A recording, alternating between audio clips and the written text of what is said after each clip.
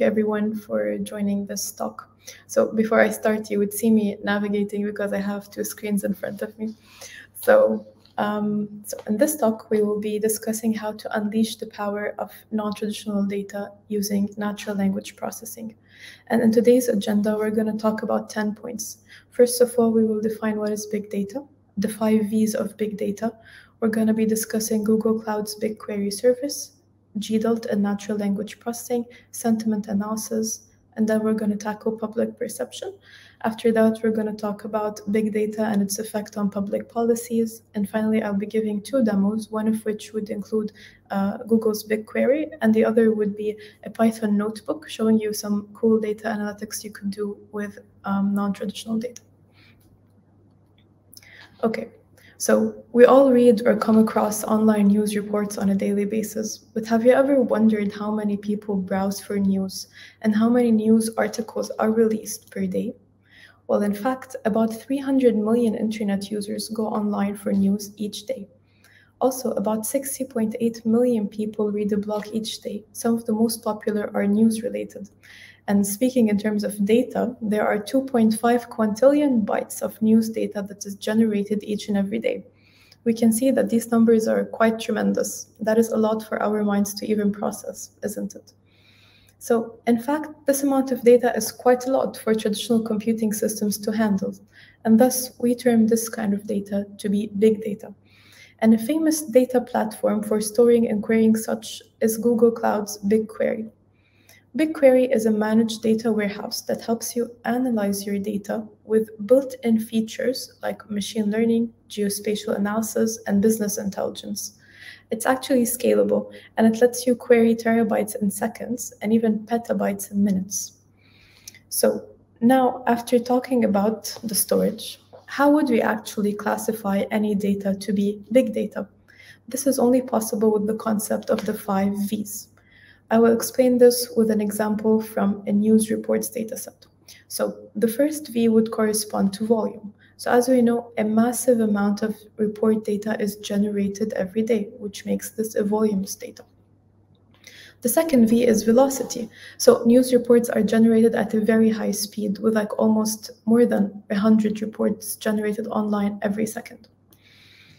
And also the third would be variety. News reports data are various in their types. They could be structured or they could be unstructured. So we have this variety. And then we have veracity, which means like, can we trust this data? And in fact, some official news report websites are actually trustworthy, so yes. And then we can discuss value. So how would this data add value to society? So the inspection of news report data could actually aid in social decisions, such as public policy making, which makes it fit under all the 5 V's. And then we could say that news report data is actually big data. And for more clarity, I will give an example of a big data platform that we will use in our demo today, which is GDALT. The GDALT project monitors the world's broadcast print. Monitors the world's broadcast and prints from nearly every corner of every country in over 100 languages. This means that through this platform, we can download any number of news reports from actually anywhere in the world. And GDALT does not only allow you to download the content of a news report, it does much more. So with the help of natural language processing, or NLP, GDALT can identify key features in news reports. For example, if I get a certain news report from GDALT, it could tell me what are or who are the 2 main actors in this report, which means actor 1, as it's said here in the tree, is the entity that is inflicting the action, and actor 2 is the entity who is receiving an action.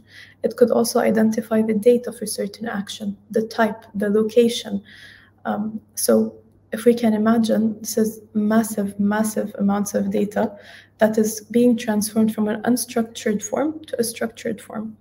So when we come to think about it, GDALT has actually allowed us a free open platform for computing on the entire world. So to exemplify this, I'm gonna show this sample. So this is a sample from a news report I got from GDALT, which has an excerpt that says, the United Nations will provide nearly 25,000 tons of emergency food aid to refugees fleeing the civil war in Liberia. The World Food Programme said on Monday. So when GDALT when the NLP algorithms that are embedded in GDAL recognize this sentence, they would label the United Nations as actor 1, which is the entity that is inflicting the action, and it would label refugees fleeing the civil war in Liberia as actor 2, and the action here would be providing food aid. And since GDAL offers filtering services, you could actually filter these parameters when you want to download data. So for example, you could specify who do you want to be actor 1 and who do you want to be actor 2, which makes it very and highly flexible, which allows numerous options for data analysis in this case. So now we want to ask ourselves, what can we actually accomplish with GDAL and natural language processing? So I would first like to discuss sentiment analysis. And an important thing to note is actually GDAL, in addition to all these interesting features that we saw, it provides a feature that is called a sentiment. So what is a sentiment? A sentiment derives from sentiment analysis, or it's opinion mining. It's a natural language processing technique used to determine whether data is either positive, negative, or neutral. So to explain this further, let us look at this example. So if we're looking at a set of tweets, let's say, and we come across a tweet that says, "I hate AI." So an NLP model, which is embodied as a neural network in this case, would label this sentence as a negative because it has words that are negatively strong, such as hate. But however, when we want to look at a tweet that says, "Great visualizations, thank you, Lucas," this machine learning model would view this as a positive term. Why? Because it has some positive words like great and thanks. So imagine if we could do this to news reports, and then we could analyze the overall tone or sentiment from these reports that we could use in our analysis as well. And this is what we will be doing or showing in the demo in a bit. And also now we want to ask the question, is big data and NLP causing a transformational shift in governments after all this data that we just saw? So first, I would like to discuss the concept of public perception here. So public perception broadly refers to people's opinions or preferences around a certain topic. And when we understand the public perception through studying the sentiment of news reports on certain topics, we would be making an essential action towards policy-making processes. So examining these public opinions is a very strong point that is in fact really beneficial for governments all around the world. And let's talk about this in a more specific manner. So incorporating big data and the NLP methodologies that we just discussed will aid governments in 3 core areas. The first core area is policy research and evaluation, in which we would enable new business and performance models. We would also be able to have an improved policy analysis. The second field would be agenda setting and policy formulation, the government would gain accountability and trust from the people, would increase accuracy, efficiency, and speed. And also, if we want to discuss the third area, which is policy implementation, we would see that using these techniques would cause better service and decision making, in addition to cost saving and productivity gains as well. So after giving this brief introduction, now I think it's time to switch to the demo. So I'll just give an overview before I go to the demo. So what we will be doing is that I will show you how to download GDAL data from Google Cloud's BigQuery. And after that, we're going to get this data, look at it in Python, analyze it and pre-process it, generate some plots, and deduce some key findings. Just give me a moment to switch my screens.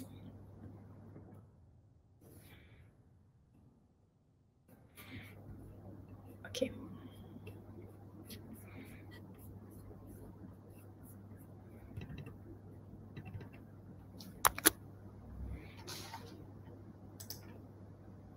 Okay, so I could share this link via Slack when we're done if anyone's interested. But if you have an account on Google Cloud Platform and you already have a project there, you could go and navigate to Google Cloud's BigQuery tab, which is this one. And in Google Cloud's BigQuery, you would have access to the GDAL dataset, because the GDAL dataset is actually embedded in this part of Google's BigQuery.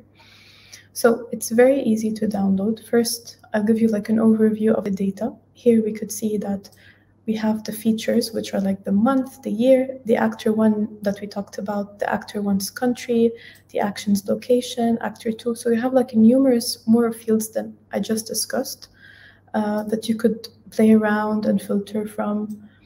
And something that's really interesting in Google's BigQuery is that it allows you to write queries in SQL. I don't know if everyone here is familiar with SQL, but it's a very easy querying language. So it's very flexible. You could filter throughout all the features. For example, here I prepared a query where I selected from this data set all the news reports that were published from year 2014 and forward. And I also did something that is really interesting in this case, which is like I filtered the actors to just belong to international or governmental organizations. In this case, we're talking like the UN and its agencies like UNICEF, UNDP, and also like, for example, like the EU. So here you could filter whatever types of agencies you would want to collect news reports about. So after you write your query, you could simply press run, and then the data will process. Well, here it says like this query will process 251 gigabytes. So of course we won't run it now, but I did run it before. And I got the data. And I will be showing it to you in a bit. So yeah, this is all about Google Cloud's BigQuery and how to obtain GDOT. And as I said, I could share the links to this as well, and the sample queries that you would want to use. And also, now that I have the data, I want to study it and I want to analyze it. And what's the best way to do so is through like a programming language.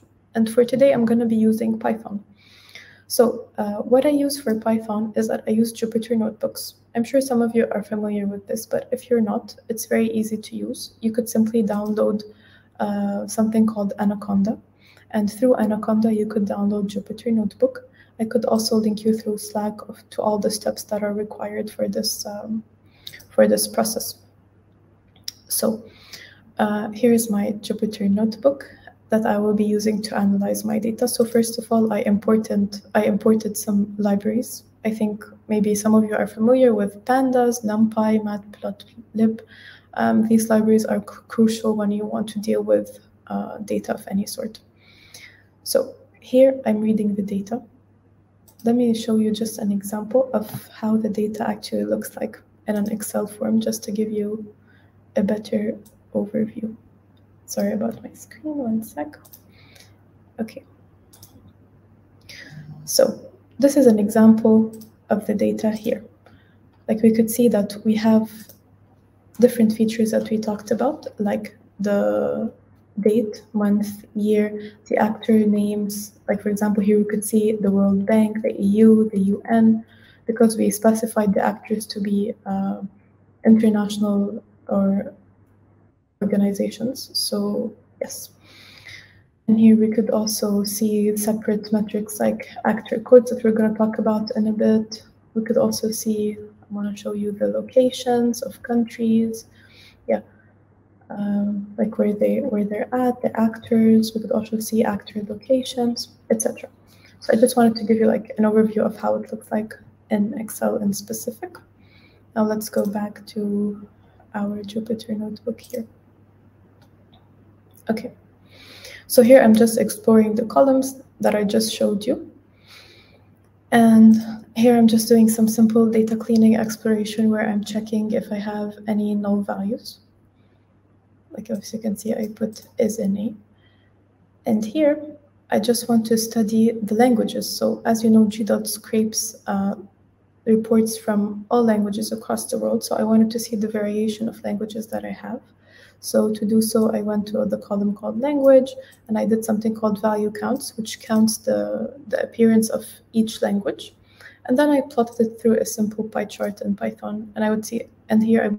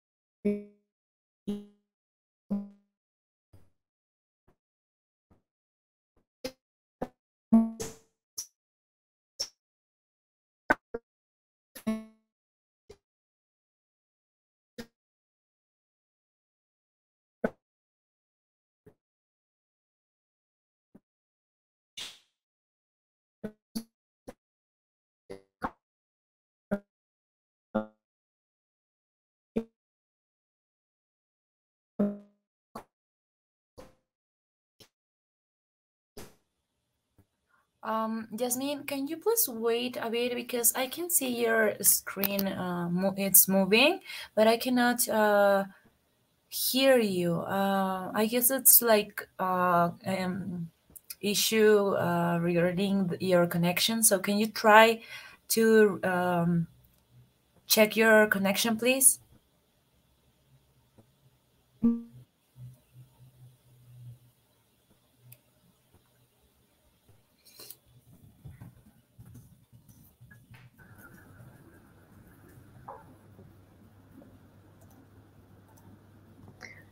Can you hear me now? Yes, I can hear you now. Oops, I'm sorry. I had to turn off my camera. Maybe Yeah. the connection was weak. Yes, probably. No worries. I can hear you now, so you can go ahead. Okay. Do you want me to repeat from the start? I didn't know where my voice cut off. Yes, please. Yes. Thank you. Okay. So when I shared my screen, you couldn't hear me at all. So I'll start from the beginning. Yeah. From there, I think it should be fine. From there. Okay. So sorry about that. I think my connection wasn't stable, so I had to turn off my camera. Okay, so I'll just repeat what I said briefly. So basically, as I showed you the Excel data of our GDAL data set, and now we will be exploring certain features. So first of all, I'll be showing the columns, which are apparent in the Excel sheet, like the actor names, the action, the countries, etc. And here now I'm just exploring if we have any missing data, just so to keep this in mind. And here I want to study the available languages that the reports have, because reports are not only collected in English, they could be collected in any language across the world. So there's simply a column which is called language, and there's a function in Python called value counts. You just add it to like count the incidence of certain languages. So here we could see that English is the majority with like a 90%, but we have others like Arabic, Russian, etc. And to plot this, I have used matplotlib's plot functions, which are quite straightforward and easy to use. And also, in addition to that, I thought it would be interesting to show the most common words in the articles. And to do so, we have to look at the content of the articles. So we have to loop over the words, check which words are the most repeated. So this is basically the code that does this. I'm looping over the content, and then I'm appending the word with its count, like with how many times it has appeared. And then when we have all the words with their reoccurrences, now we could simply plot the top 40 words, let's say, or top 20 words. And it's interesting to see that some of the top words are support, governments, security. So I also did the word cloud here to show it in a better way. And I also used Python's matplotlib word cloud method here too. So this is also interesting to observe. And now let's look at like the percentage of articles and how are they distributed across the years. So we could see that from the year 2014 to the year 2020, the number of reports have definitely increased over time. Let's say, for example, in 2014, they were merely non-existent. And like to plot this distribution, simply we have a column that's called here, and we use matplotlib's plotting function to plot this bar graph. And you could like observe the number of reports through time. And now let us like explore who the actors were. Like, what did GDAL tell us? Who are the main actors that appeared in the news reports when talking about international and global organizations? So we could see that the EU and the UN are the top two. And then we have, let's say, UNHCR, European Commission, UNICEF, and much more organizations. And also to envision this better, I decided to plot it using also matplotlib's bar plot. And here we could see the variation that we just talked about. Same thing that could be done with actor 2, who is the actor that receives the action. So this is also a bar chart like before. We could see that the EU and the UN are the top two as well, with the European Commission and the World Health Organization coming in third and fourth place. And what we could also see is the actor's location. So there is a metric called actor1 geographic phone name. And we notice that the top 2 locations are the United States and the United Kingdom. And third, we also have Libya. We have also Brussels in Russia. So we could also plot this variation as well. Here you could see it through the bar plot too. And we could do the same for actor 2. We could see that the top 2 countries here are USA and Russia, in addition to UK and Syria as well, and Germany. So what I meant to show from this analysis that if you have the full flexibility to filter the actors from the GDAL dataset. So you could simply filter the actors, see the variation that you have, see in which location they are most residing, that is being talked about in the global media. So that would be very beneficial in some projects. And also we could explore the action locations, like we've previously explored the actors, and now what is the action that these actors did? We could also see where they did it. So same thing, we also noticed like the same locations, USA being the top one, UK, Libya as well. We also have Jerusalem and Russia in the top list as well. And what you could also do is you could also study the type of events that were taking place in this report. So GDALT uses some coding methodology to point to events. So for example, let's look at the plot here, which is easier. We notice when we plot the type of events, we see that event of number 20 and 51 are the top, which refer to praising and endorsing, or the use of unconventional mass violence. So through GDALT, you would be able to analyze the type of actions that are taking place. And now we come to an important point, which is the public perception or the sentiment that we talked about in a bit, in the presentation, I mean. So it's really interesting to see as well. So here we compare like the average sentiment across time. And we notice that when we are in the year 2014, the sentiment was really low, like public perception was portrayed in a very negative way. However, it improved across time, reaching to a peak maybe in 2019, where the public were somehow positive about reports concerning international and global organizations, but then it dripped, maybe due COVID, because everything was portrayed in a negative way. So it's nice to see such trends when you are in control of the type of actors you want to study. And also here I showed that you could zoom much closer. So here it's basically per month you could observe the public perception. So each graph pertains to a certain month of the year. So this is also interesting if you want to take a closer look.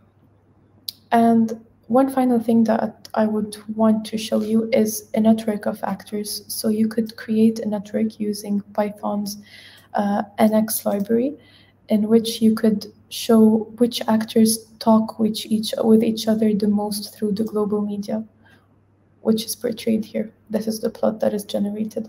So here we could see, for example, the EU is in most contact with the World Health Organization, with the UNSCE, with UNICEF, and you could see like the whole chain of actors that a certain body like talks to or operates with in the global media. So this is GDALT in a nutshell, and I'm done. Thank you.